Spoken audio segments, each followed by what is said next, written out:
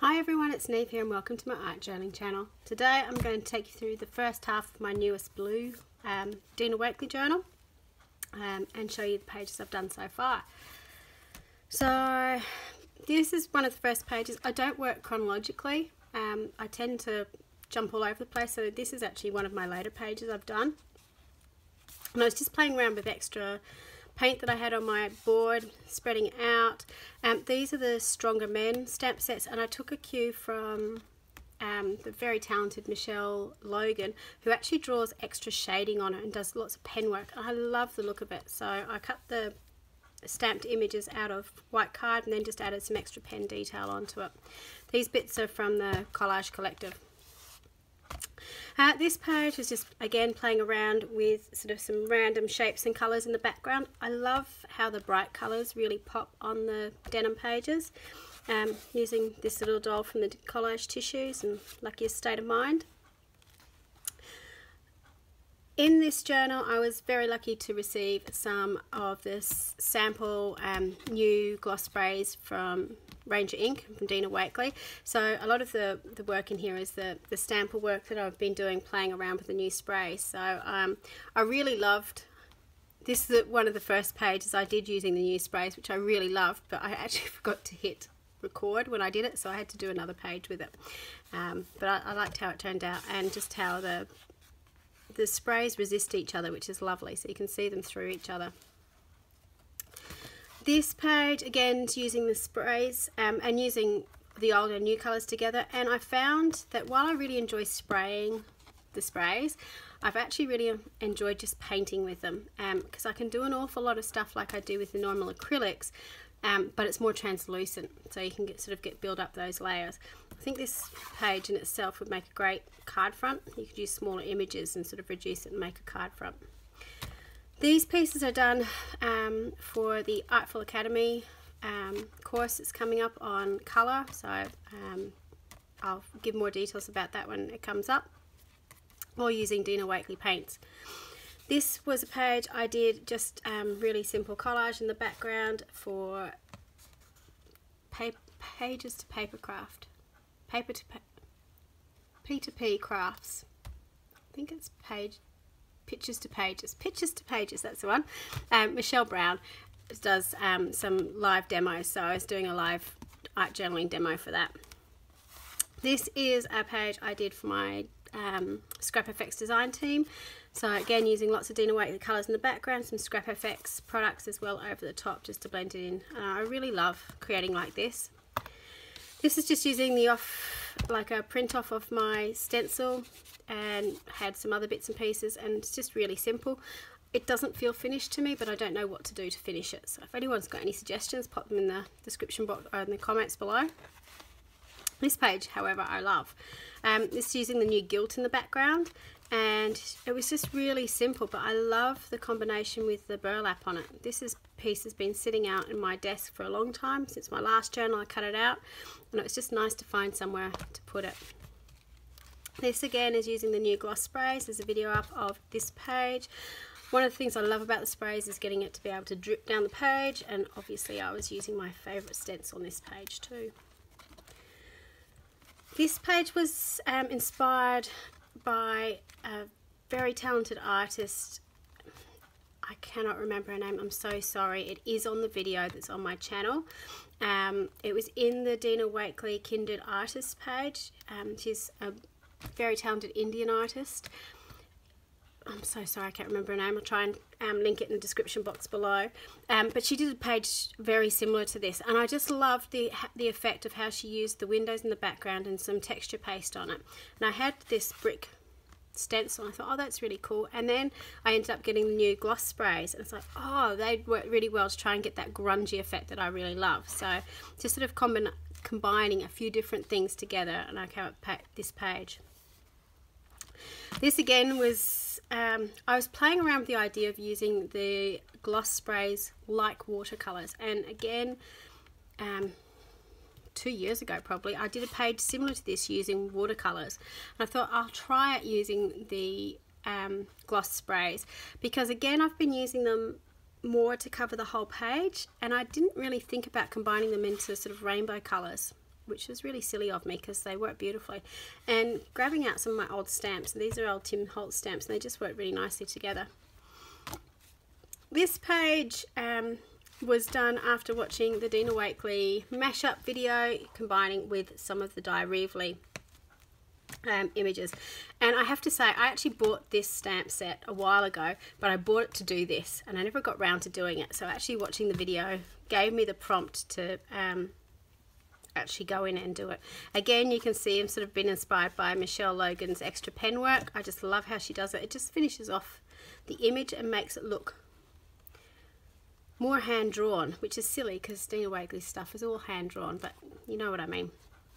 The only thing I'm a bit disappointed in, I couldn't get my tissues to go very translucent on this page, but it is what it is. This is using the big Dina Wakley face stencil and trying to finish it off and then blocking out the background. I originally just had the face with the background through it, which I really liked, but because everything was in the foreground, it needed something to push it back, so I needed to darken off the edges just to push the face out a little bit. This is a page I've actually got videoed on my channel to replicate this one. I really like that, but I think I like the softness of this page better. So there you go, same technique, different results, which I really love. This page I'm really proud of because it was me trying to again watercolor and do some florals, which I'm not very good at doing, but I really had fun with doing this. And one of the things that gave me confidence to do it was unlike with watercolors, which are obviously water reactive, I could lay down something and once it was dried it was permanent, and then I could lay down another layer and so on. So I could build up the layers. So I started from very pale colors and then built up into the darks. And they did kind of act like watercolors, so it was interesting. And I also like that I had an old stencil in the background, but I left it plain. I didn't play around with the backgrounds, which I really enjoyed. These are another 2 pages for that colour composition class for the Artful Academy. So using the Dina Wakley's, it was playing around with new colour combos. This page I did after I'd done all those painting pages, and I had some leftover of the gloss sprays in my palette, and I just painted them out to again make a rainbow, because stupidly I just never really thought about doing that with them, and I just love that background.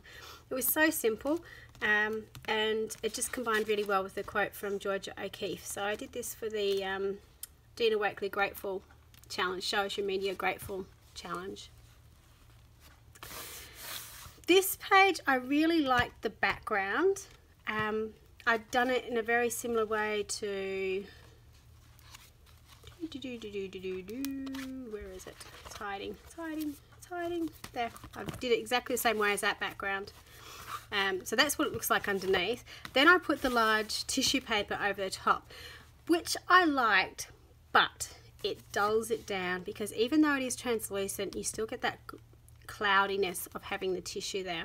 I do wonder if I'd actually cut out the body, so you'd have the brightness coming through the body, if that would have helped. But you know, live and learn. But it was an interesting thing to do, and it was nice to sort of get a really simple piece of art. This page I did today, and I really love it. I love the colours of it. I love how simple it is. And again, I don't use the stamp set very often. I really like it. So it was just really quick and easy, but fun to do and nice and bright. This page I was using the chipboard shapes. This one I'd sprayed with Goss sprays, and then just cut up all those little, I tore them up, sorry, collage words sheets and collage them over the top, and then just put them onto a really simple background. Again, this is just sort of using up leftover paints and then adding a little bit of tissue on it. So it didn't take very long to do, which I really love. This page was my last page for my 100-day project, and it's based on a design from, again, Michelle Logan. Highly inspired by her at the moment. She's amazing. And she did this picture where she'd done this mirror reflection of this stamped image, and I just adored it, and I wanted to do something similar. my thought processes when I was doing it though, I went down this rabbit hole of thinking about reflection and what it meant to me, what sort of reflection I wanted to be for my kids and what sort of role model I wanted to be for my kids. So yeah, while I was doing it, while it's a really simple page, there was a lot of extra thought that went into it, and sort of into the journaling and into the quotes and background behind it. So it's funny to sort of look at a page like that and know how much deep thinking went into it, and look at a page like this where it's like, yep, just stencil stamp, that's done. It's odd when I look at pages sort of like that are sort of chalk and cheese. They've sort of got about the same amount of detail in it, but there's so much more in this page than there is in this page. This is the last page of, this is my halfway point. This was, again, playing around with the new gloss sprays and with texture paste.